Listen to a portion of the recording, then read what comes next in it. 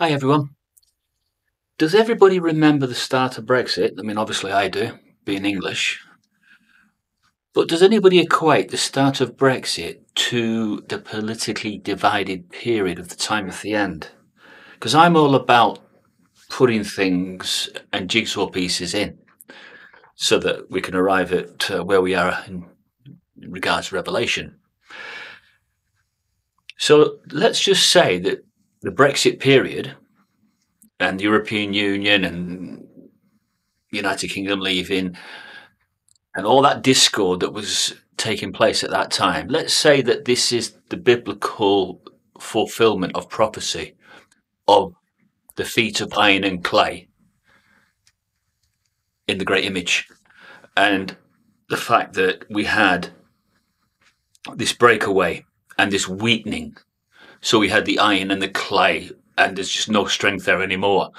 So this is the politically divided period of the time of the end, or we're right at the feet of the great image. Then we also had an increase in apostasy, the likes of which I could never recall. I've seen apostasy in the 70s and 80s, but I certainly haven't seen it to the level that I've seen it over the last 10 years.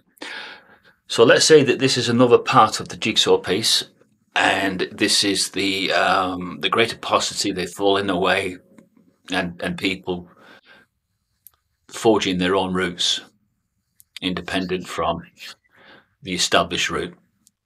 Let's not say who that established route is at the moment. Let's just say that it is an established route out there, because there has to be, because the road to life, and only few find it. So there is an established route, and very few are on it. But the increase in apostasy, of which we all seem to be part of, those that are posting on YouTube, this is all part of prophecy, because the end does not come until apostasy. You've seen the scripture. So that's two jigsaw pieces that have been put in as regards Revelation.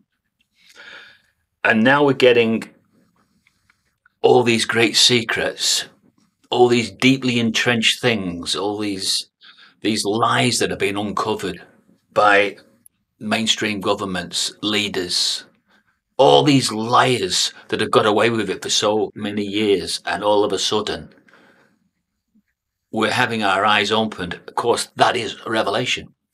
That is the meaning of Revelation, because that veil that was covering up our eyes for so long, God wants to remove that veil so that we can see that Satan's system is a doomed system. It was never worth fighting for.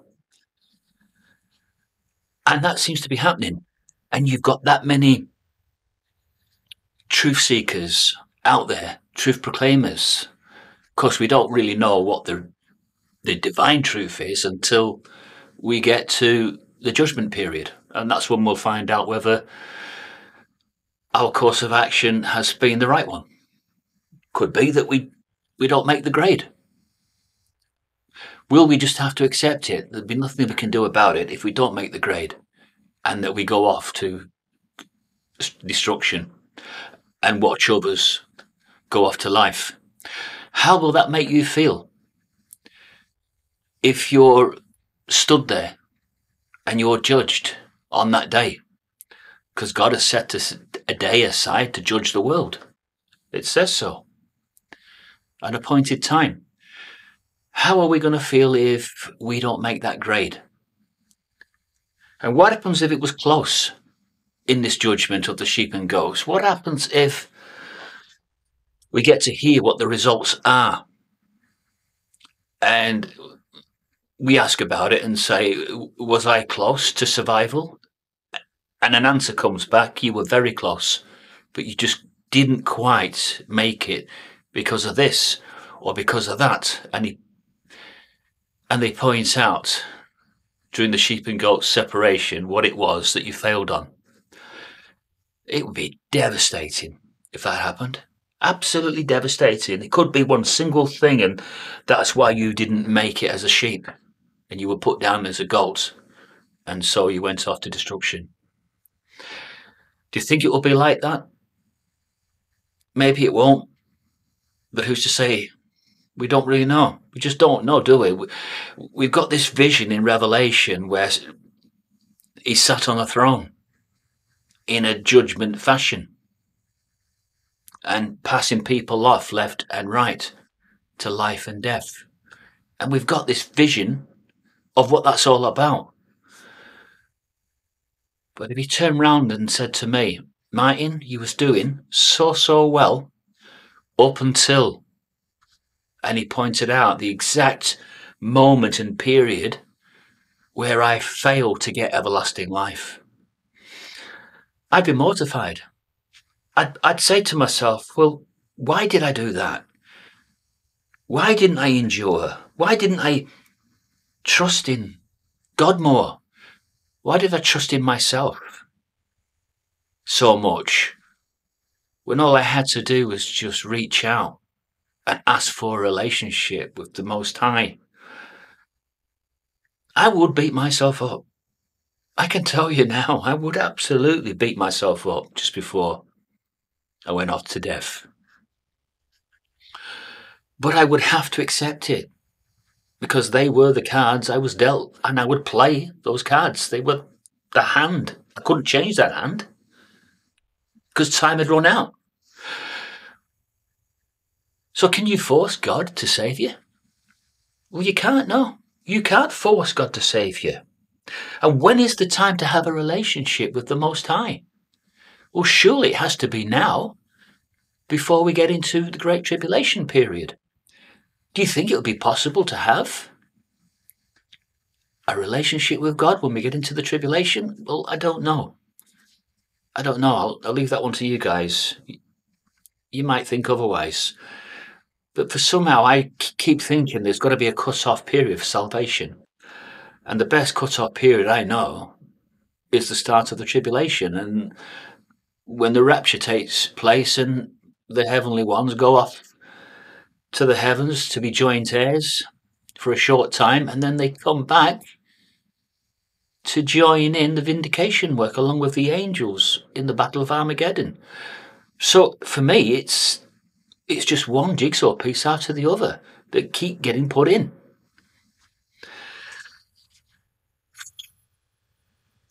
What a life. It's certainly a hard life, isn't it, if you weaken? But how do you stay strong when you're only relying on your human ability? Well, the answer is you can't. You cannot have the strength to survive and to endure through this system, through everything that Satan is going to throw at us. And he's going to throw everything before he's abyssed. And I don't think it's possible for us to withstand that kind of an attack on our own merit, just relying on our own strength. And that's why I'm saying, and I'm saying this to myself first, that I need to have a strong relationship with the Most High now, not later, not when we get into the tribulation. I need to have that relationship now. And I think about the apostles when they spent so much time with Jesus Christ and they built up that relationship while he was with them, talking to them every day. And they built that relationship up for a reason, so that they could stand up later against Roman attack. And they needed to have that strong relationship, didn't they? And I think we're going to need to have a strong relationship, people. Because I just don't think that we'll last at all. Once we get into the tribulation, I think we'll just go down like Skittles.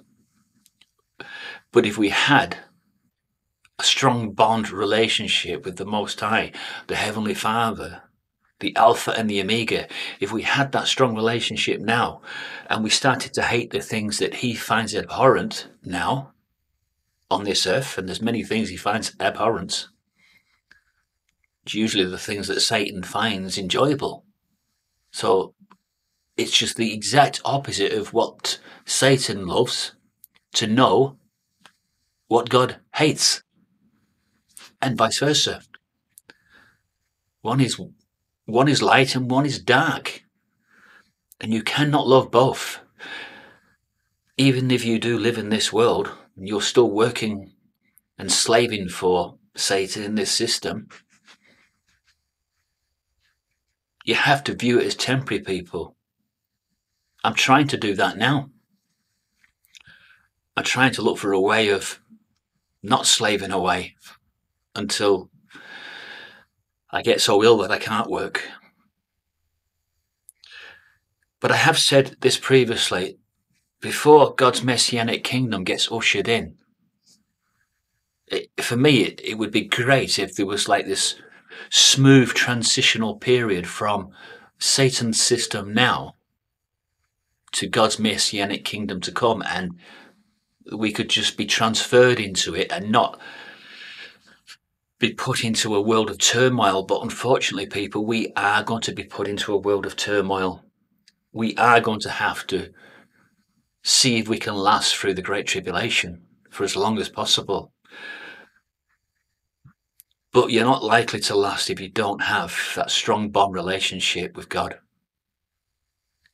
And the time for that, as I've said, is now and not later. What happens if I tried, come the tribulation, we get into the full scale of the tribulation, and then I suddenly said to myself, I started praying incessantly, I want this relationship with the Most High. I cannot say that I'm going to get that. Why is it we always think that we have to have everything on our earthly terms? It doesn't work like that. You can't hold God to ransom, can you? You can't say, I'm willing to have a relationship with you now. I'm willing to do everything that you ask of me. Now you can see the system falling and crumbling before you.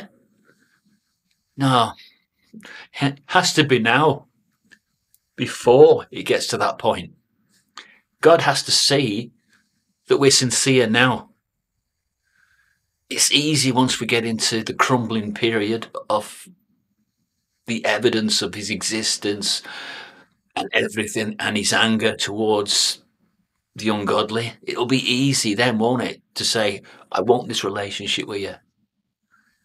But he's not obliged to take you up. He's not obliged to answer your prayers. If anything, he could turn around and say, oh, so you want to know me now, do you? You want this relationship with me now, but you didn't want to know, did you, for 40 years, 30, whatever, how many years it was that you've been doing your own thing, or that we've been doing our own thing? And so I wouldn't blame him if he just kept me at full arm's distance and said, no, there is no relationship for you now. You've done your dash. You've made your choice. Food for thought, peeps. Food for thought.